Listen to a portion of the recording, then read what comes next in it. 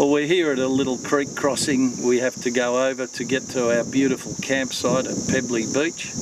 It's not crop country, so Robin's already walked over. We know it's not deep, so we don't need a radiator blind. Our air intake is nowhere near where the water level is going to be. We've been here for a few minutes, let everything cool down a bit. We know the fan won't rotate when we get into the water because you can break fan blades easily doing that. So we'll just take it easy, we should be fine.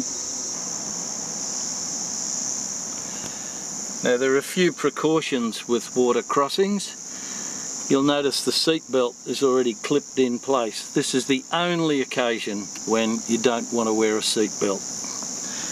If we don't clip it in, it'll beep at us.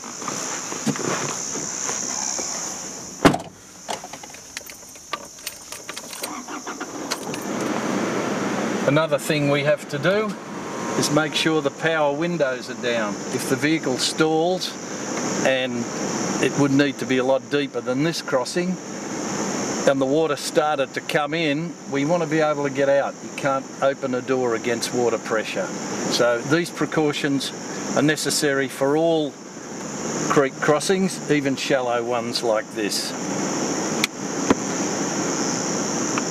We'll select low range. We know the bottom's firm, but we want maximum gearing here.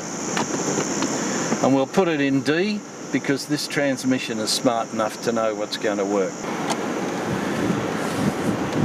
With water crossings, you want to maintain a constant speed. You want a gentle bow wave in front of the vehicle, but not water coming over the bonnet. After a river crossing, lift the bonnet and just check for any damage that might have happened. Check your fan blades and have a look in the air cleaner. Make sure there's no water in there. After that, you're good to go.